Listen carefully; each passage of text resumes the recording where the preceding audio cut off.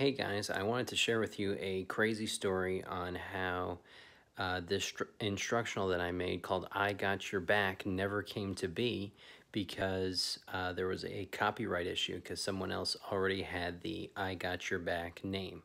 But I thought I would post it here just because it's kind of interesting and to show you what could have been as the instructional. So enjoy.